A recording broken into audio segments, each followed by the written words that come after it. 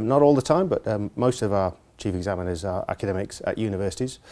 And we ask them to produce a question paper and a marking scheme along with the question paper, so that we know the questions they're going to ask, but also the answers they're expecting. Well, not all of them, not all the answers, because at this level there are invariably many different answers that can score highly, but a very good idea of what the sort of answers that the chief examiner is expecting.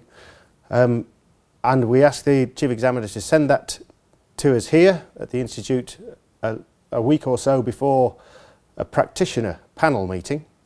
So the practitioner panel are people who are working in the industry. They volunteer to come along to a meeting to have a look at the draft question paper along with the marking scheme, and they make comments about the balance and the level and the technical points on a question paper, and it's the panel who have the final say about what appears in the final version of the question paper. I'm pleased to say that the vast majority of the exams, if not all of them, are about 95% ready when they first arrive from the chief examiner. So we only need to make minor adjustments to them at the practitioner panel meeting.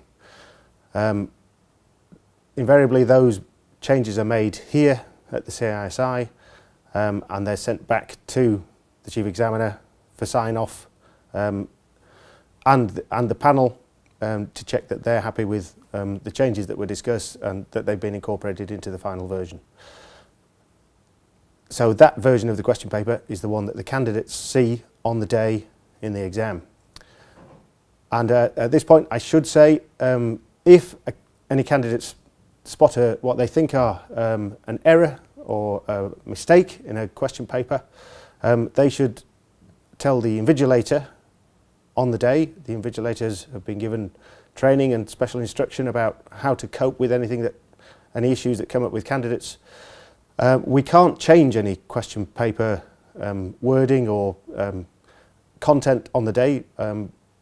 These exams are taken all around the world, so we can't stop all the exams everywhere in the world.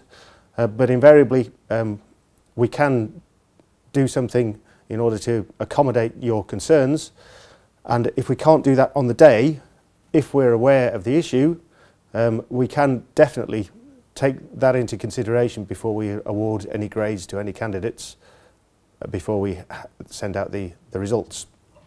So if you do find anything that's misleading or a mistake, or you feel is a mistake, then please do let us know.